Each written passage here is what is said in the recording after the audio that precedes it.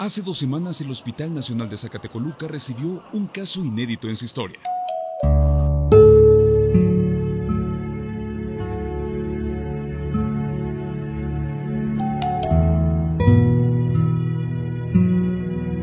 Una, 2 y 3.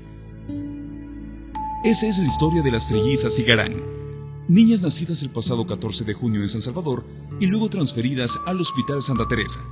Una cesárea, aparentemente sin ninguna complicación. Los niños nacieron bien, ¿verdad? Las niñas no necesitaron oxígeno, no necesitaron soporte ventilatorio.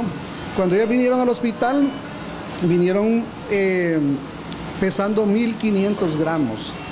Estamos hablando un aproximado de unas 3 libras y media, ¿verdad? Desde ese entonces, que ya llevamos 16 días acá en el hospital, ahora pesan 1.800 gramos cada una.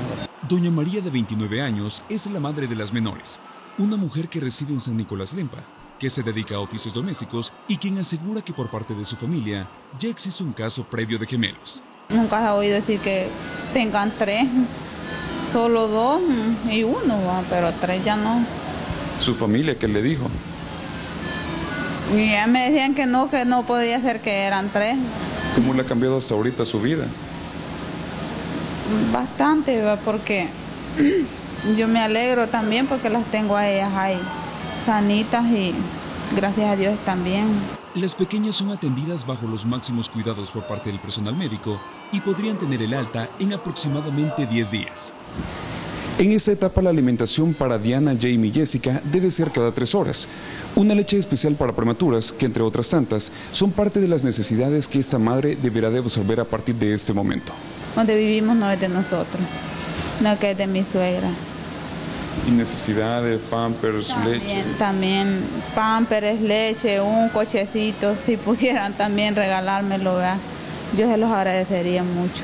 La bendición que ha recibido esta familia representa además una gran responsabilidad para doña María y su pareja, quienes ya tienen 2 hijos que mantener.